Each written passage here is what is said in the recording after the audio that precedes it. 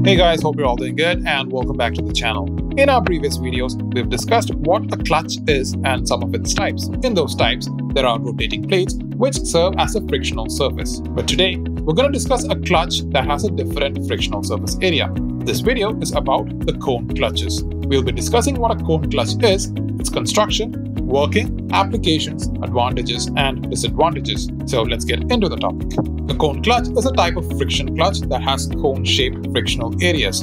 These types of clutches are commonly used in synchromesh and epicyclic gearboxes. Now, let's see the construction of a cone clutch. It consists of a male and female cone part. The flywheel bolted to the engine crankshaft is connected to the female part, and the female part acts as the driving member. The male part is made up of two units. One is the central hub and the other is the outer cone part. The cone part is made of aluminium and the hub is made of steel for strength. The hub of the male part is splined and mounted over the input shaft of transmission, and it can move axially over it. The contact surfaces of the male and female parts are lined with friction material. There's also a spring which presses the male part against the female part, and there's a throwout bearing connected to the male part for disengaging the parts. Now let's see how this clutch works.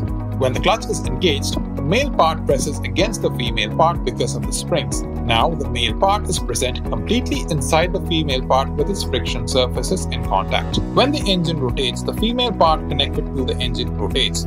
And due to the friction between the cone plates, the male part rotates as well. Thus, the motion gets transmitted from the driving member to the driven member. But when the driver presses the clutch pedal, the linkage moves the throwout bearing. This in turn moves the male cone away from the female cone, resulting in the disengagement of the clutch. As soon as the driver relieves the clutch pedal, the male part returns to its original position. Thus, the re-engagement of clutch occurs.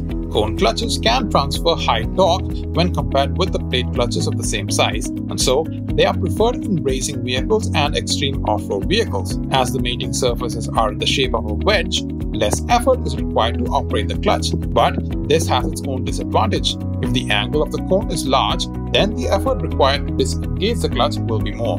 On the other hand, even a small wear in the cone surface interrupts the proper working of the clutch, and the faces should be dressed periodically. So that's all about the cone clutch, guys. Stay tuned for more interesting videos. Until the next one, bye.